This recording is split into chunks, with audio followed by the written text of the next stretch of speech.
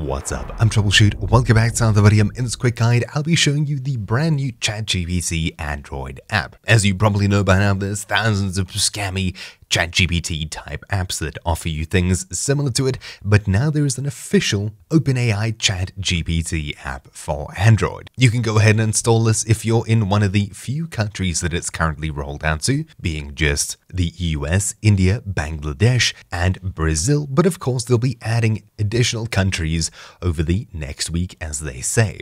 Now, obviously, I'm not in those countries, but you can still get access to it should you happen to appear in one of those countries. On Android, this is super easy, and I should hopefully not have to explain it. Anyways, I've gone ahead and installed it on Android here. Just note that it is published by OpenAI and not any one of these other apps here. When you do install it, you'll need an OpenAI account regardless, but with a free account, you can go ahead and sign in when you open the app. Should we swipe across, you'll see your name, email account, and what plan you're currently on, as well as new chat and history, which will show you all of your chats, even the ones that you had previously on the web, so just these ones here. You can click in them to open them up and review them as before. Cool. In the settings section, you can, in the future, change your subscription plan here, but currently they're just telling you what you have. The data controls section allows you to turn off chat history and training, as well as export data from your account and delete your account. Scrolling down further, we have app color scheme, haptic feedback, choosing a language for dictation, and further down, help terms, version, etc.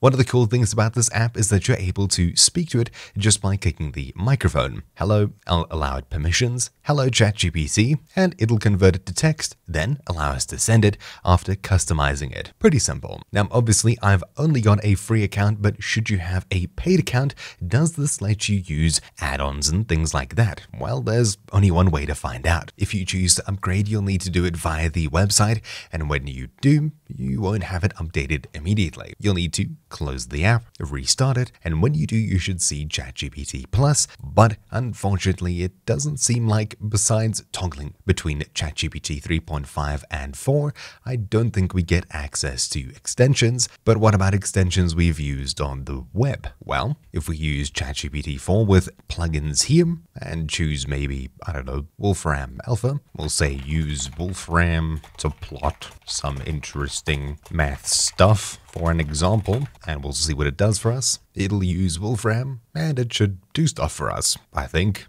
Yeah, there we go. There's some math stuff. As you can see, if we have a look at the Android app and history, then the chat that we just had on the web, you can see, yes, we do have some functionality here. We have a picture that I can't zoom into or anything like that at this current point in time. This is obviously very early, but there is something here, I suppose. Obviously, functionality will be improved in the future if we ask it the same thing, such as now use Wolfram to plot something else interesting. It should maybe do something. Yeah, okay, so it's using the plugin, that's for sure, but it's just not being displayed properly, and we don't have any control over it as far as I can tell. Well, there is a plugin section here, but I see it hasn't been fully enabled yet. Maybe when it's done? No, that's a feature to come, currently not built into the app. Obviously, it'll work on the web, as it usually does, so I assume if you're going to be doing anything with extensions in GPT-4, you'll need to do that on the web rather than mobile. But anyways, it's here, it's ready to use.